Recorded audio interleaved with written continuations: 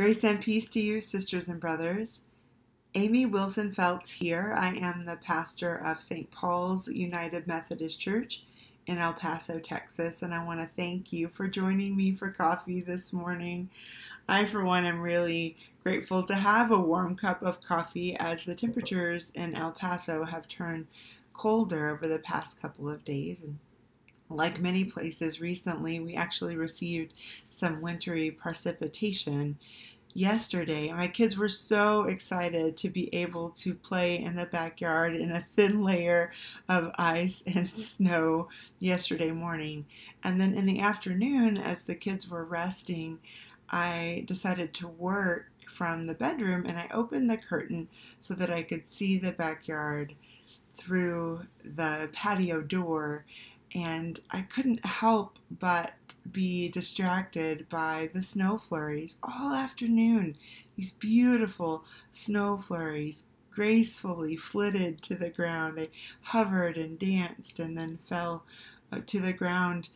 Of course, not accumulating in a way that I could see because the ground was too warm, but the process of their falling actually led me to think about a passage from Lamentations in our Old Testament, and that might seem kind of strange. Lamentations is not really a go-to book for many people. It's not full of warm and fuzzy passages. It's a series of 5 laments that the people shared on fast days to commemorate the fall of Jerusalem in 586. So it was a time of grief, a time of despair, a time of wailing and bemoaning great tragedy among the people in their history.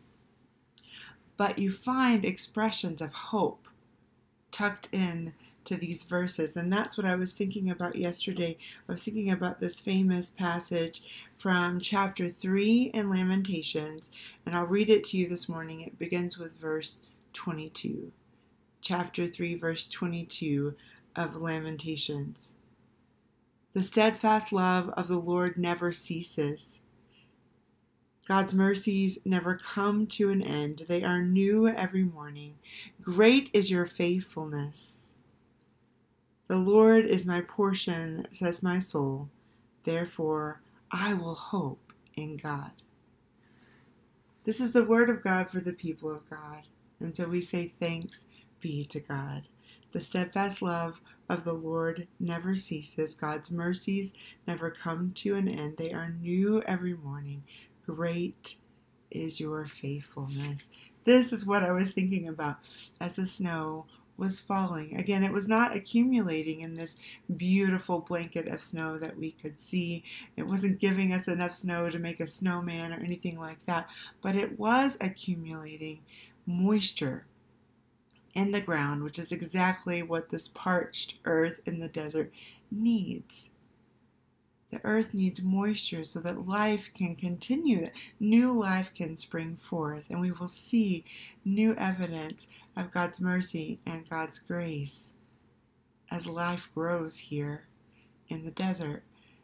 That's the way that God's mercy works, and I was thinking about that in this time that we're experiencing it. It's full of lament. It's full of grief as we work through a pandemic and all the civil unrest and the political conflict, everything that is going on in America right now and in the world.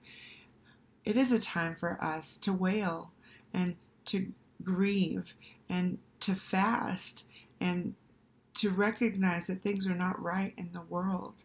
But tucked inside those experiences and those expressions are these proclamations of hope, this trust that God's love is steadfast, that God's grace, God's mercy, God's favor, God's support continues to surround us and to be at work, perhaps in ways that are imperceptible right now. And that's hard because we want to see what is happening. We want to see things being reversed and restored. We want to see God at work. And sometimes it takes a little while for us to see the results. We can trust in it, even in the midst of our sorrow. We can trust that God's work continues, allowing us to grow, bringing forth new life. just when we need it the most. So I hope that that's an encouraging word to you. We're actually going to continue to talk about God's steadfast love and ways that we can give thanks for that. As we begin a new sermon series on Sunday, we're calling it Thankful. It's a series on the practice of gratitude. Our services can be found online at 10:30 a.m. Mountain Time. You can find us on Facebook, on YouTube, and on our website. I didn't actually plan it this way, but this midweek message works nicely with where we're going on Sunday. So I hope that you will join us then, and I'm so glad that you joined me today. I pray blessings upon you and your families, your loved ones, and I trust that you will see God at work even in the midst of our difficulty right now. Grace and peace.